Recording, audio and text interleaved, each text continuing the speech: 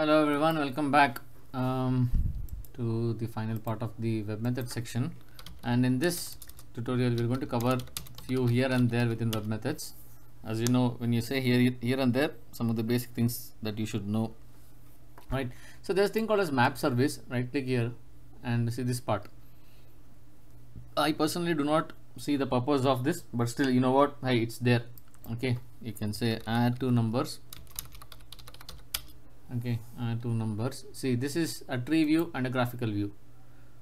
You can do the same things here. You can add a document, add, okay, and you can create.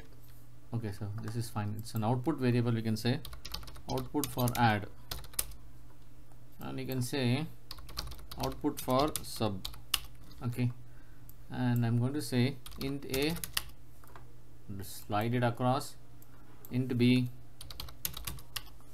slide it across. Okay, now I'm gonna take this as it is and repeat it even for sub. Now see here, now go to the graphical view and you have it here. Now you can drag and drop this, add ints. Okay, see here, add int, add this, see, this is where it is, add it. Okay, and value here, output add. Okay, that's it. Now this is one way. The second way is that you can go back to tree view. This is math int. Okay, now in the similar way we'll say added subtract int. Okay, see, now here you have input and output mapping. Remember this, the input and output for the transformer subtract is num1, num2 and value 2.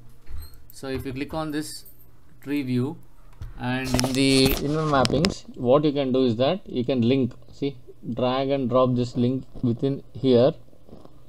I think okay, so that's it. You just hover over the in mappings and you say subtract link int a with num1. Next, see, finish. In a similar way, hover across this in mapping, then say int b, map it to num2, finish. And in a similar way, hover across output mapping, value you're mapping it to output sub. So now if you do this, it's just getting mapped like this. I don't know the purpose of it, but see, you can also drop the variables. You can just click on this, drop the variables, or save it. And in a similar way, you can also drop it even here, I guess. Here we have dropped it for add. There's no document created here, but you can actually drop it from here as well. Okay, and in a similar way you can also drop the variables by selecting the drop variables and just say which you want to drop. Okay, anyways, this path is used and hence it's already dropped here. Okay, and you can run this service, right click, run as map service.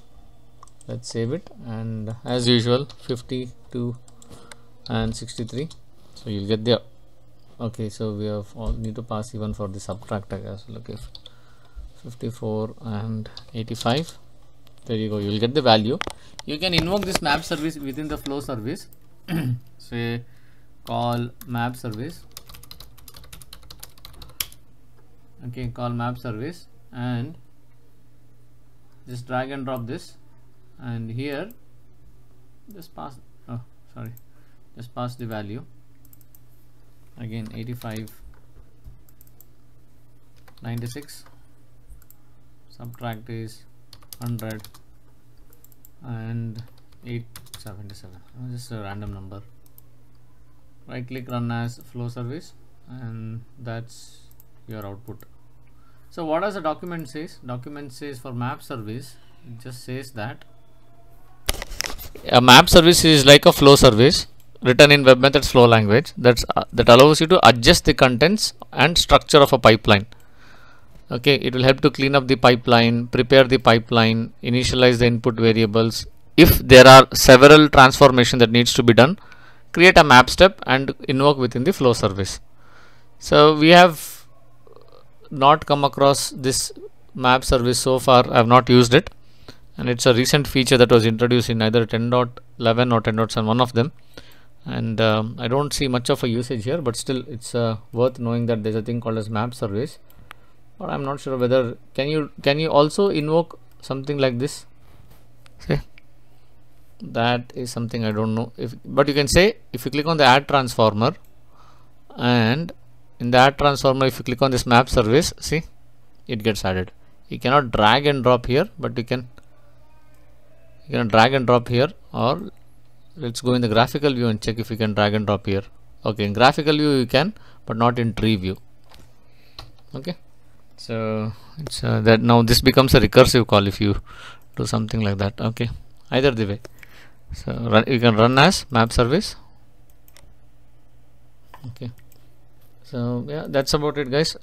This is map service. Let us see what else we can learn in the next tutorial. Until then, thank you.